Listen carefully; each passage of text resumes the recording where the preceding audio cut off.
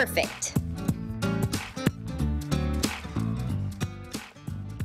Hi everyone, I'm Leanne Lee from Diva of DIY.com, and today I'm going to show you a home decor hack that's going to save you a ton of money. Have you priced area rugs? They're extremely expensive. So I was in my local carpet store the other day, and I was going to have just a piece of carpet bound to make a rug.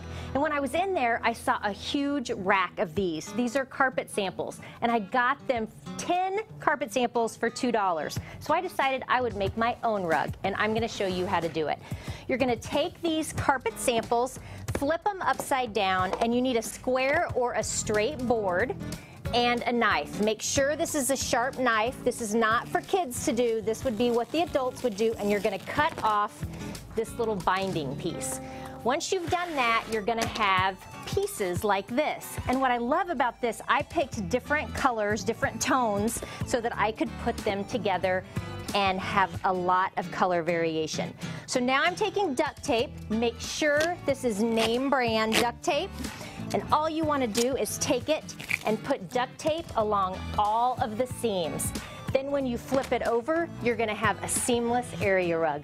I'm Leanne Lee, your Diva of DIY. I'll see you next time. Man, she's so smart. She's got all the great hacks. You can see more of the Diva of DIY projects on Kansas City Live on Wednesdays. And we also have them on our website for you. Just click on kshb.com.